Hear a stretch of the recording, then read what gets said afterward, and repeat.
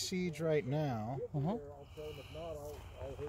So these are really fat seeds, as where regular cannabis seeds are about half this size. But see, they've got the watermelon stripe going on them.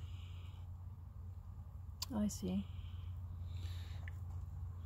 These are about a week away or so, I'd say, right now, from ready to be harvested. And then it's not gonna get you high.